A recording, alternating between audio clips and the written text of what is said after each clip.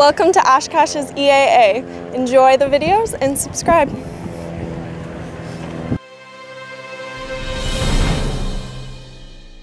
It is designed to be used on small to medium-sized airports that have a Unicom and no AWOS. It is designed specifically to operate on the CTAF frequency. And because it operates on the CTAF frequency, a really important design consideration is that the unit is intelligent about when it says things and when it doesn't. So I like to tell people that it's like a smart Unicom operator that knows when to speak and when to shut up. And the shut up is a really important part of the system. And so I'm going to go ahead and start the demonstration, and we're going to use the name of our airport as the demonstration airport. And I'm flying my Mooney into Potomac Airfield, and I have no idea that this thing exists on the field. Okay. And so I may start off this whole thing with a radio call that sounds like this. Potomac traffic, Mooney 201 Hotel Bravo 20 South, landing, request advisories. Now the system is listening on frequency and trying to decide if anyone will answer. Potomac Airfield, automated advisory, wind, calm, altimeter 3007, density altitude 1,800, preferred calm wind, runway 06, right, traffic, pilot's discretion.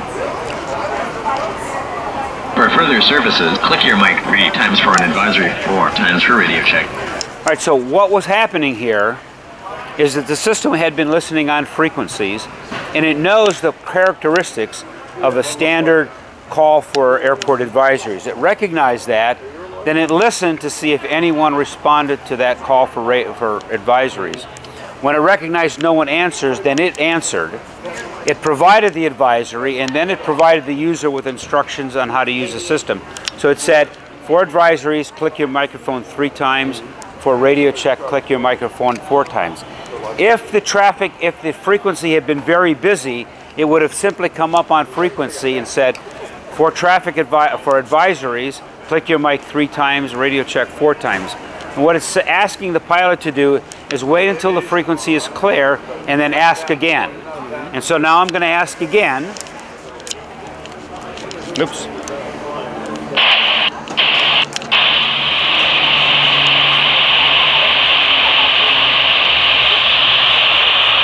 I didn't have this on. There we go. Now I ask. Potomac Airfield, automated advisory, wind, calm, altimeter 3007, density altitude 1,800, for runway, listen for traffic. Now I'm going to do it again for a different reason. Potomac Airfield, extended advisory, wind, calm, visibility better than 10 miles, temperature 262.15, altimeter 3007, density altitude 1,800, for runway, listen for traffic. All right, notice the difference in the 2 transmissions. In the first transmission, the system simply gave the pilot the most important information. In the second transmission, the pilot asked for the entire advisory that the system has on board. Notice in the first transmission included only wind, altimeter, and in this case density altitude. This morning when it was cool, it was not including density altitude. Notice in the second transmission that included temperature, dew point, and visibility. Our visibility sensor is detecting unlimited visibility, and so we need not report visibility, nor do we need to report temperature and dew point. We also have a sky sensor which is not reporting right now because we're not seeing the sky, so for obvious reasons. So the point of the system is that it responds intelligently to requests. Now, if there had been some wind of any significance, several things would have happened differently. Number one, the system might have recommended a different runway. And number 2, if the winds were very gusty and very variable, it might have warned the pilot that there's a possibility of wind shear. Or if there was a crosswind, it might have warned the pilot of the possibility of a crosswind. Another thing that the system will do is, in this case, we are reporting calm winds. The unit suggested that I use runway 6 as our suggested calm wind runway. Let's say that I'm lining up for runway 6, and the system recognizes that there's been a wind change, and so it's now realizes that the winds is 240 at 12. So it will come up on its own and it'll say updated wind 240 degrees at 10. So the system now told me I need to change runways. So it came up and did that totally on its own. Now, other things that we could have done, for example, if I were at an airport where I was doing snow plowing, the operator of the airport, using a click pattern very different from this, will click in and say a NOTAM such as Potomac traffic, be advised, snow plowing operations Thursday, July 21st until 1800 Zulu. And then that would then be added to the advisories that are normally given to the pilots. So those advisories can consist of anything that happens to be relevant at that particular airport. Another feature that people find very useful is the radio check. Transmit radio check. 201 Hotel Bravo radio check. 01 Hotel Bravo radio check. Now notice Notice two things happened here. Number one, it reflected my transmission back to me, telling me that I'm transmitting, that I am keying my microphone, that my radio volumes are set. So I got a round-trip radio check.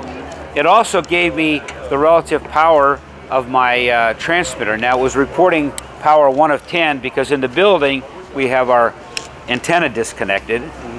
Normally, it would report power 10 of 10, power 9 of 10, power 8 of 10, etc. It also has the ability, in the way it responds, will tell pilots whether or not there's anyone in a traffic pattern. So it provides those kinds of advisories. The system the second major design parameter of the system is that it's easy to maintain. It essentially requires no maintenance. This installs in less than 1 day. After it's installed, all the parameters are self-monitored. All of the calibrations are done automatically. Any maintenance action is embedded into the system software, and a person talks you through the maintenance actions. The system, the mast is collapsible. One person can guide the mast down and lower it to a horizontal position where the sensors can either be cleaned or they can be serviced in some other way. There's about 100 of these units worldwide, and our maintenance history on them has been excellent. They require very, very little maintenance. One of the advantages of this system is that it can be unbolted and moved to a different airport. Okay. All of our systems are monitored 24/7. All of our worldwide systems are monitored 24/7 at our facility in Maryland. We have a satellite uplink. You see the satellite antenna up there. Now that provides all the system parameters, the system health. David Wartofsky, who invented this, can monitor any problems that might exist in the field and usually diagnose and repair those problems. Can upload software and things like that through the satellite link. We also provide a wireless RF link to a modem in an FBO shop, so the system can be connected to the internet. Pilots can then access the system data in their homes so that they would know before they left if there were conditions at the airport that might require that they stay at home. That's particularly important in airports in mountainous areas where they may be late burning off mountain fog, or airports that have tricky winds, and there are some places where you really don't want to go to those airports when the winds are in certain directions. And so we're able to provide that remote monitoring. The system comes in several configurations. What we have here is the solar configuration. This is typically used in applications where there is no proximity to ground power or line power. When line power is available, you can plug it directly into line power. On the solar cells, we recommend that people put 4 deep cycle batteries in it. That'll power the system for about 2 weeks. The system requires 18 watts of quiescent power, so it uses very, very little power. It's very, very stingy. We turn off our status lights. After about 20 minutes, you can see that normally if someone is operating the system, the status lights are on, they come off in order to save power. So it's very, very power efficient, and it can operate for a long time on a battery. We also suggest that operators put at least one battery in the unit, even if it's AC powered, so that it can run for a long time.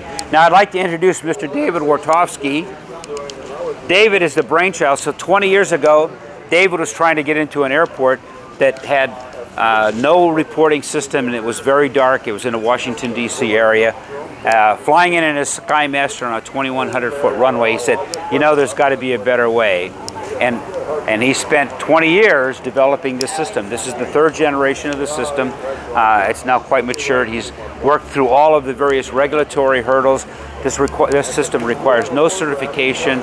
Basically, you dig a hole, you pour some concrete in the hole, you stick the stake in the ground, and you walk away, and you're done. And in terms of obtaining more information, more questions about the system. The product name is Microtower, and you can find it on Potomac-aviation.com. Great. And if you call David Wartofsky for questions, make sure that you have at least an hour or two, because he's a very taciturn individual. And So now, it's time to stand up, move forward, and get ready. The show is about to begin. Ladies and gentlemen, I present to you the most feared aircraft in the world today, your United States Air Force's F-22 Raptor.